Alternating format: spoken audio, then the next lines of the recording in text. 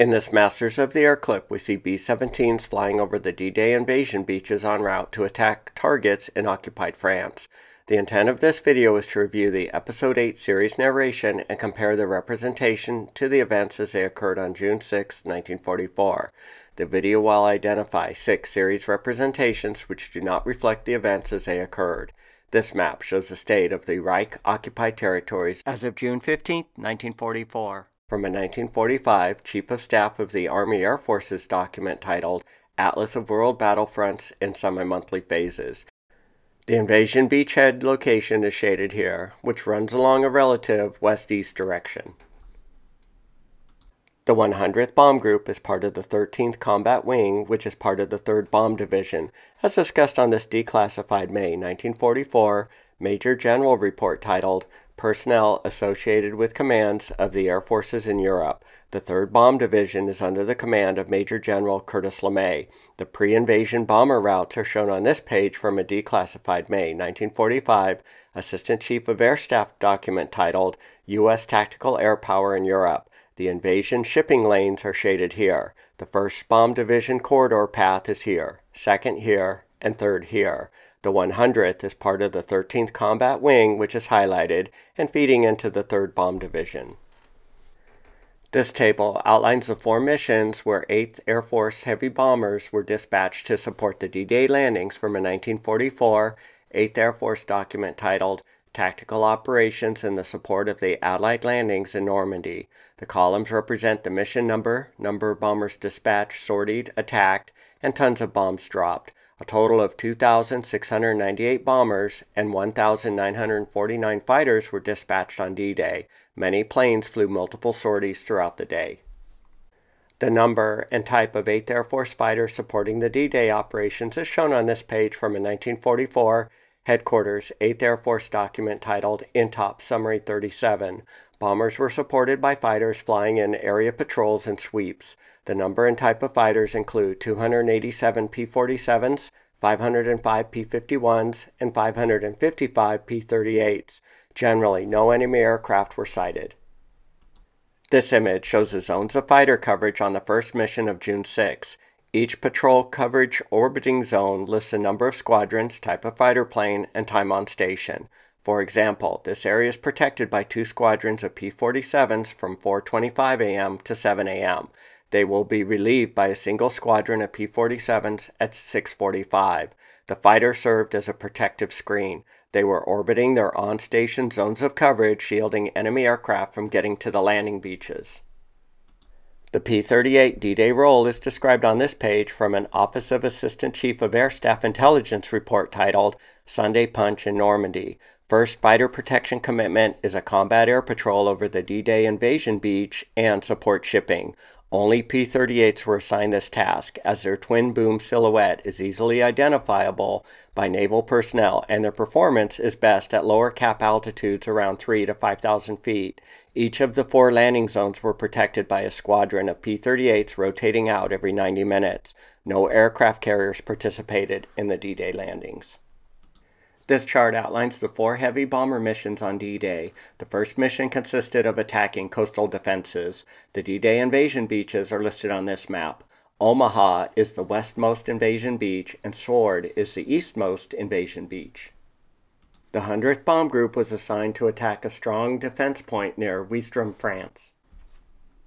This map lists the targets for the first D-Day mission. The 100th was targeting Strong Point 23. The B-17s released their bombs at 7:20 a.m., 15 minutes prior to the landings. The general goal of missions 2 through 4 was to attack targets which would delay German reinforcements from arriving by disrupting roads and bridges. Missions 2 through 4 occurred after the invasion started, so all bombing was inland. In Mission 2, 100th bombers were sent out to attack the town of Falaise, France, located here. The mission was aborted as cloud cover was 10/10 at the coastline and target, as shown on this lead ship statistical flak form. The goal of carpet bombing this town is discussed on this page. Certain towns are choke points that the 21st Army Group would like to be turned into rubble. This will delay reinforcements from reaching the beachhead. Leaflets were dropped warning of the attack so evacuations can occur. The 100th Bomb Group was not deployed in Mission 3. In the fourth and last mission of the day, the 100th Bomb Group was sent out again to target the city of Falaise. This is the mission where we see Rosie observing the D-Day coastline with landing ships and Mustangs whizzing by. This map identifies the routes taken by the 1st, 2nd, and 3rd Bomb Divisions during the 4th mission. The city of Falaise is located here. The route taken by the 100th Bomb Group is highlighted here. In order to assess the events of the clip, we will need the time and altitude when Rosie's bomber passes over the enemy coastline and target. This page from the post-mission report outlines the Mission 4 bombing parameters. The bombers passed over the enemy coastline at 8:13 p.m.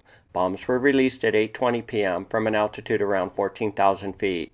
The bombers passed over the coastline at an altitude of 15,000 feet, as described on this page from the 100th Bomb Group, June 1944, historical data document. Based on the selected data reviewed, we can evaluate the 6 discrepant items within the 30-second clip. Item number 1. There should be no ships in this clip's field of view.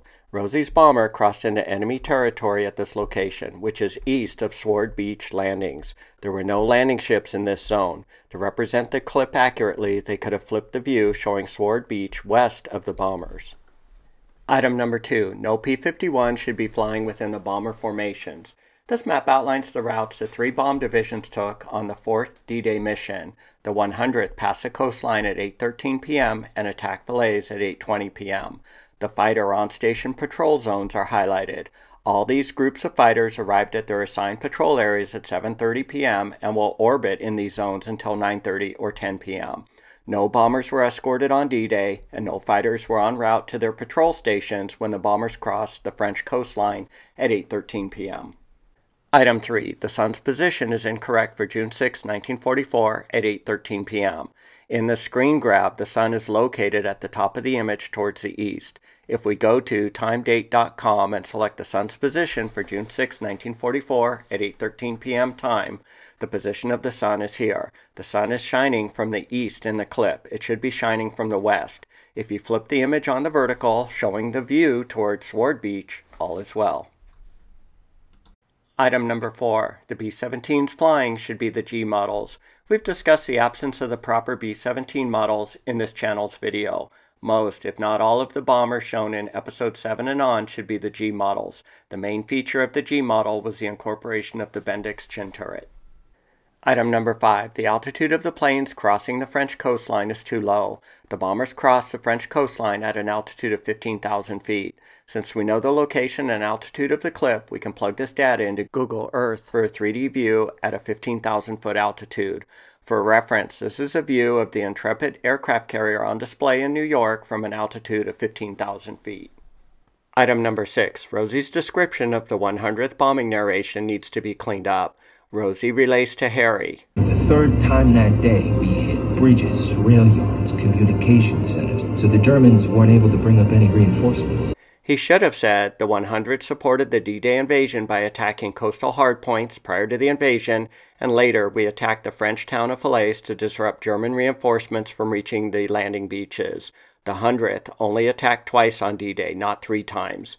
If you've enjoyed this Masters of the Air fact-check deep dive, please consider liking and/or commenting on the video.